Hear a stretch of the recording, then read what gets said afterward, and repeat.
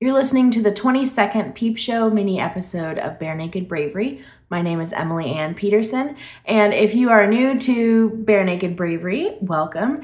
Peep shows are a tiny little peek behind the curtain of the kind of bravery that I am personally experiencing on a weekly basis. So these episodes come out on every Friday.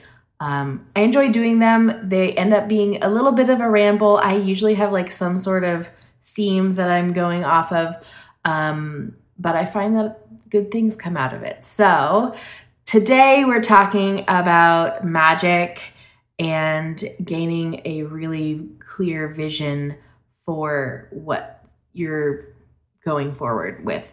We're talking about this because as you are listening to this, I am driving across, if you're listening to this on Friday when this episode gets published, I am driving across probably Wyoming to get my way to finish the rest of the drive all the way to the Pacific Northwest.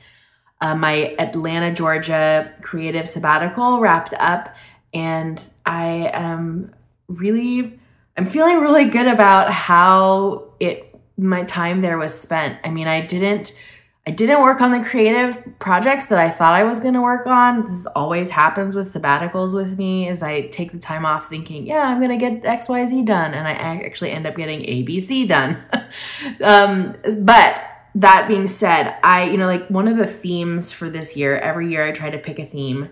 And the theme that I picked for this year is magic, which, hear me out, not necessarily like doing magic tricks, but what I really wanted to instill this year was the awareness of my own personal awareness of all of the tiny little details that I don't necessarily feel like I have control over, but how they all work together.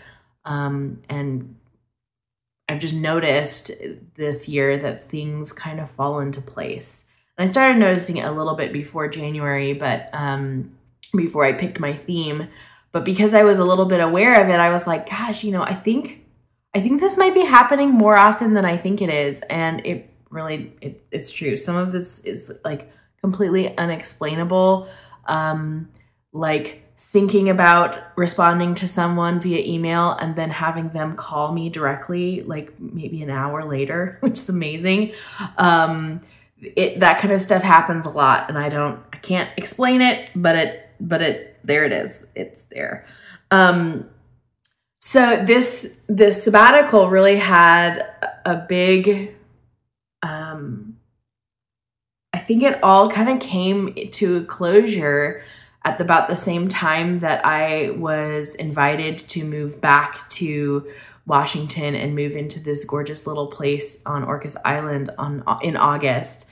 So when I got the invitation, I had just kind of come to this like full circle pivot moment of, oh my gosh, my business needs some work and it needs some minimization, not necessarily like hacking off some things, but I just came to some really awesome clarity about where my own career has been going and how it's been kind of nebulous for the past couple years. And I'm really excited to put it in a specific direction. I don't know what that direction is, but I'm really excited about it going in that direction wherever it ends up going. I've got some things in place that'll help me decide that and help that next level of clarity come to fruition. But all that to say, this week, what I'm experiencing and what I experience oftentimes when I'm on these big, long road trips, because I go on them a lot for house concerts and traveling around and doing all that kind of stuff. Airplanes do the same thing for me too. I get this sense of like unplugging from the world, and there's this really wonderful, beautiful clarity, words coming up a lot today, wonderful clarity that comes from seeing big horizons or driving around really big mountains or being in the midst of a really big sky. That is so empowering to me, and it's so clarifying to me to see how small I am and how big the world is. But it also, it provides me this like release of the friction that I end up collecting when I'm feeling stagnant or when I'm feeling still or like I'm attached to one specific place. So getting out there and traveling is really good for me and good for my soul. I am so excited to embrace this new opportunity to live on Orcas Island and to focus on a specific, really niche area of my business and career, and creativity too. I'm really excited to move forward in this new opportunity and allow the magic of transformation to actually happen in my career. So that's what's happening this week.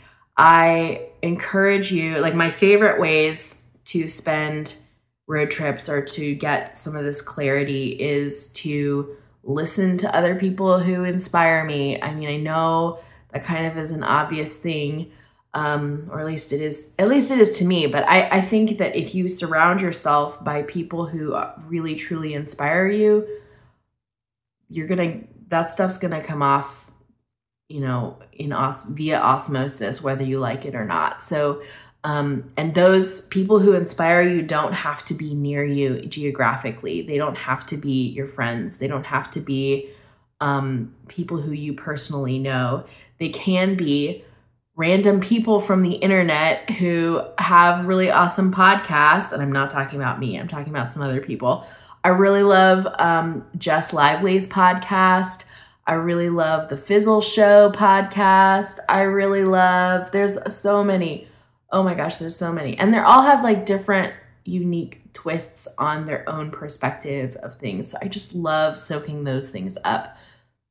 It gives me a lot of really beautiful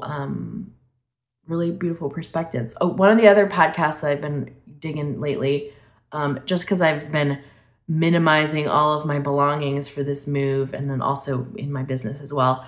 The Minimalist podcast, I've been digging on them lately. So those are some things that I end up doing. I also have an awesome playlist that I end up collecting for every road trip. The last road trip I did, I started an Anthems of Bravery playlist, which is on my Spotify. You can go listen to it if you want. Just Emily Ann Peterson on Spotify if you're a Spotify user.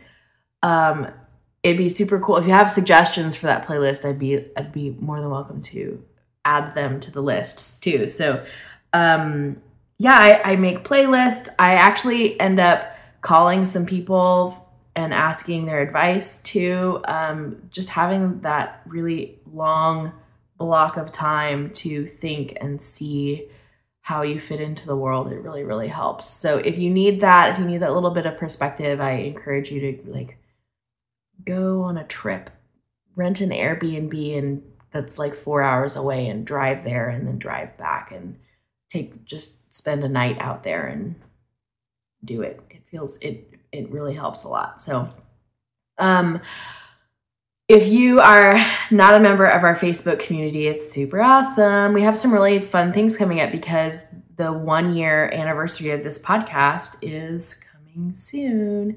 And we're going to do like a website redesign and have a big party and another bravery challenge as well. So if you want to join the group and join the challenge, you can visit barenakedbravery.com/challenge to sign up for the challenge. And I'm really looking forward to all of that. So I will see you next week because by that point I'll be in Seattle and we'll be back in the Northwest near the water and all the glistening golden sun trees and everything. Oh, I'm so looking forward to it. I will see you next week. Have a really great weekend. Be brave, you guys. We really need your bravery.